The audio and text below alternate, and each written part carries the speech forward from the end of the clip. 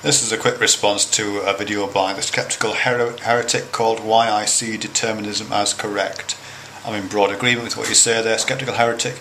There's just one particular phrase which, something you said, which has reminded me of something that's occurred to me, which is this thing about everything that can happen will happen, and you're kind of drawing on the multiple worlds theorem, which is Everett Wheeler Graham, something like that, who knows.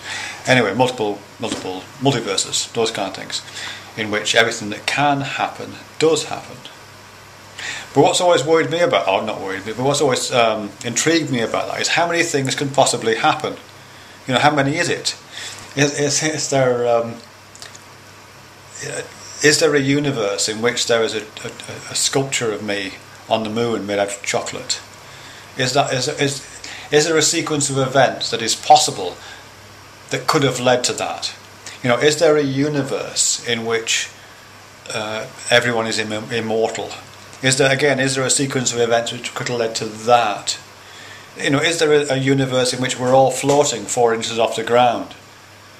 You know, at some point we'd have to say, well, no, that's just impossible. Which means that the number of possible universes is indeed limited. But what is that number limited to? And this is where determinism and the version of determinism you're talking about, for me, kind of bump heads together, really, or bump shopping trolleys. Which is, you know, is the number of possible universes really just one? You know, is this it? Are we that pool ball that's been hit and we're heading towards the corner pocket and there is no choice? And if it's a number, what number is it? And why a particular number? You know, why a particular number?